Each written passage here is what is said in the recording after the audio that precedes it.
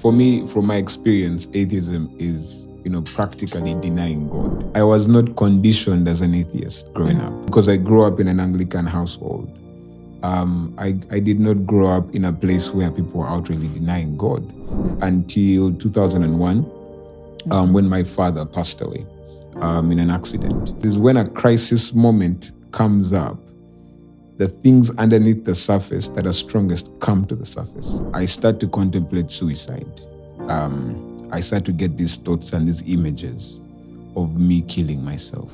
I was a very avid listener of rock music, and not even just like normal rock. I used to listen to hard rock, metal rock, all that demonic stuff actually. It has to be external.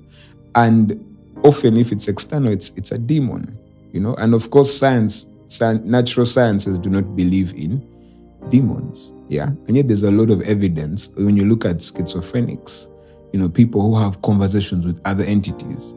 And those entities know things about them that they couldn't, or know things about other people, that they couldn't have known. I wasn't saying there's no God.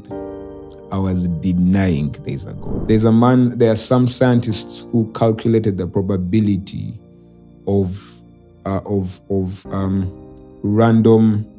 randomness creating the order that we see. And it's almost zero. You need faith to be an atheist. You actually need more faith to be an atheist.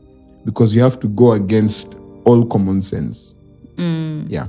I don't have a clear memory of the transition, but at some point I'm standing, listening to this song, and I'm weeping.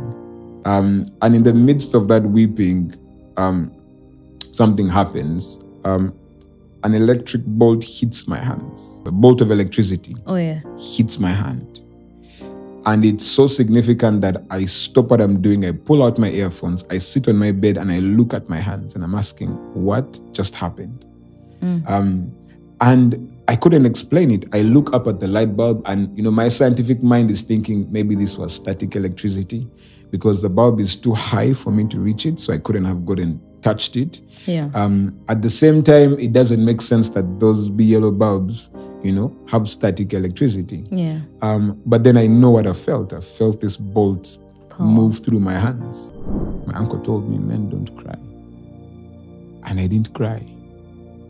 And for many years, I didn't cry. That encounter I had with God was one of the first times that I actually properly cried. In my experience, when I lost my dad, I remember very clearly two things. One was the statement, God giveth, God taketh away.